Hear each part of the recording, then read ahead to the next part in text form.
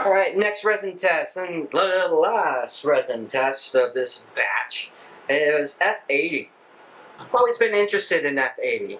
I'm a big proponent in F69. I use it for the ATST. It's a rigid rubber. I've always been interested in the elastic. I asked them to send me a bottle. They did, and I love it. I love this resin. This resin is awesome. I've been having fun with it ever since I got it. And okay, resin test. Resin test. This is why I love it. I had no hope that this resin was going to print the same test that I used for all this other stuff. Okay, I have two validation matrices. I have a post-cured one and a pre-cured one. I kind of wanted to see the difference, any like color-wise, if there was any. Possibly hard to see, might not pick it up. The pre-color is definitely a bit more vivid than the post-color. Seems pretty normal. Don't really care. So I think this color is called like gingivi or something like that, meaning it's gum flavored. It should look like your gums. But this is what I love. Just how flexible this resin is compared to F69. It's wild. Look at that. Like, I can literally put this back on itself. Like, yeah, this stuff is cool. Now, that being said, I have no hopes, none whatsoever, that this resin can hold the weight of a Super Battle Droid. That being said, I have no intention on actually trying to fight assembling this and getting it to stand. I'm crazy? Not that crazy. I just know weight alone, it's just going to buckle in on its legs. That being said, I didn't change support settings. I used light supports on a Mars 2 with the rest of all this other stuff, and it printed.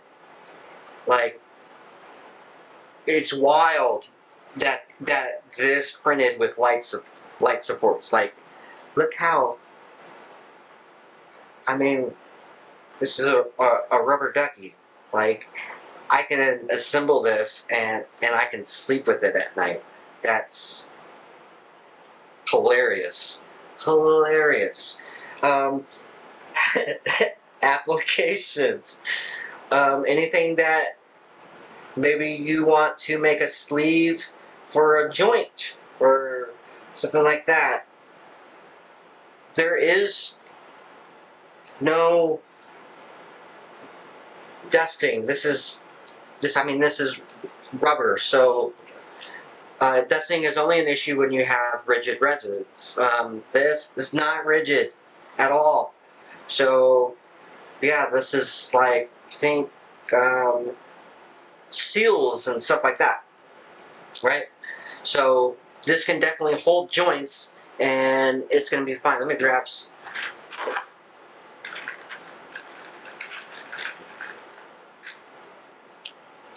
like, the most this thing is going to do is it's going to kind of wear down as a rubber would, like an eraser. It's going to require a lot of pressure. So yeah, I mean, this stuff is hilariously funny.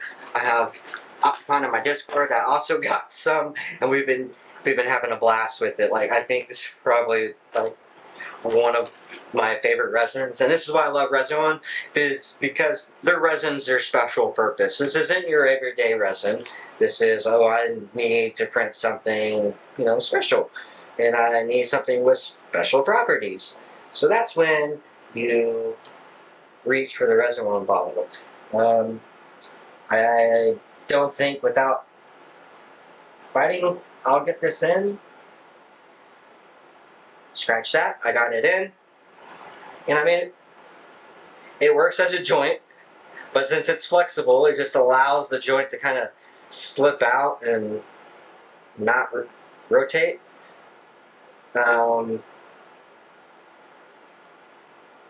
Normal, I would say that's not a bad thing. It's just funny.